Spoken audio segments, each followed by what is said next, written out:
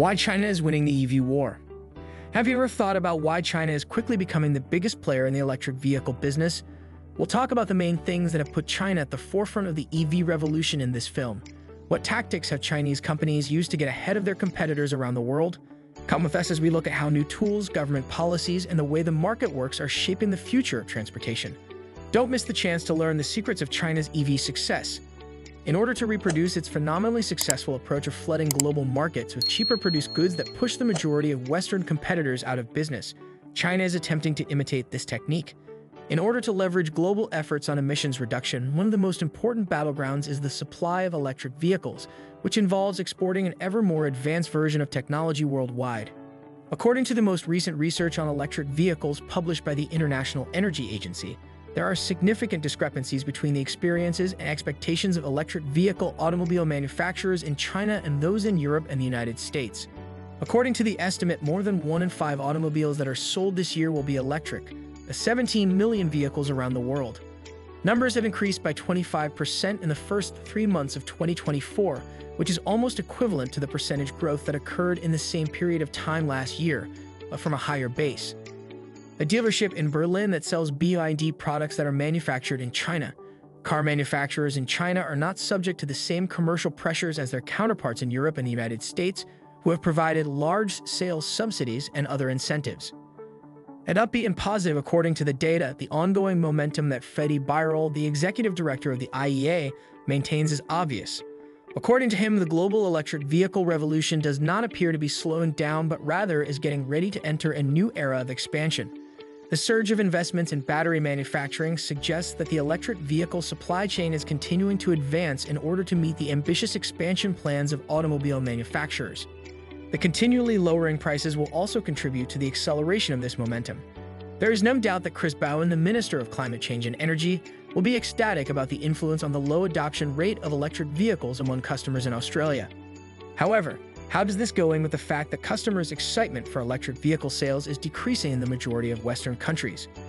Although the numbers are increasing, they are not doing so as rapidly as was predicted in the general consumer market. This is because early adopters have been accommodated and purchasers in the mass market are more worried about the cost as well as the range and charging facilities of the product. Birol admits that the momentum is stronger in certain markets to a greater extent than in others. The reluctance is most noticeable in the United States, despite the fact that the Biden administration has provided subsidies.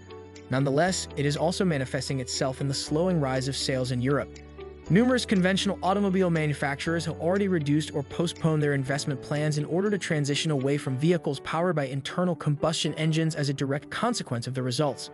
However, the catch for them is that Chinese exporters, led by BYD, are aggressively undercutting them on prices, which is fueling a significant portion of the surge that is occurring in electric vehicle sales.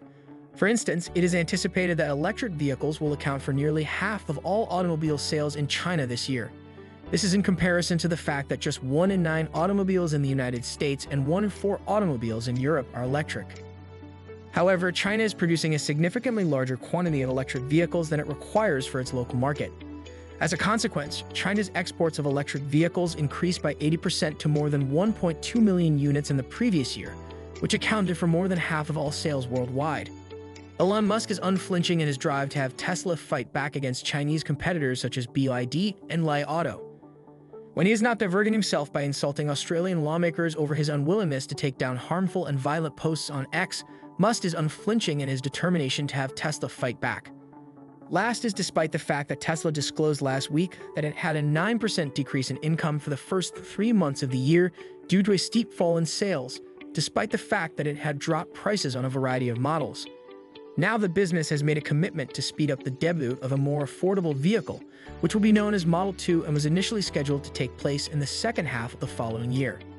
At the very least, his revelation caused a momentary increase in the share price of Tesla, which had plunged by 50% over the course of the previous 9 months. At the same time, Musk is continuing to test the market's skepticism by basing his growth aspirations on Tesla's future in the provision of robotaxis and the utilization of autonomous driving systems. The onslaught of commodities from China. To this day, the most pressing challenge for all non-Chinese automobile manufacturers, including Tesla, is figuring out how to compete with the flood of cheaper Chinese exports, which is further complicated by a glut of supply among all electric vehicle manufacturers. In light of the fact that China already has a far larger number of electric vehicle (EV) companies that are capable of surviving in a market that is highly competitive, the country's automobile sector is expected to cluster around robust champions.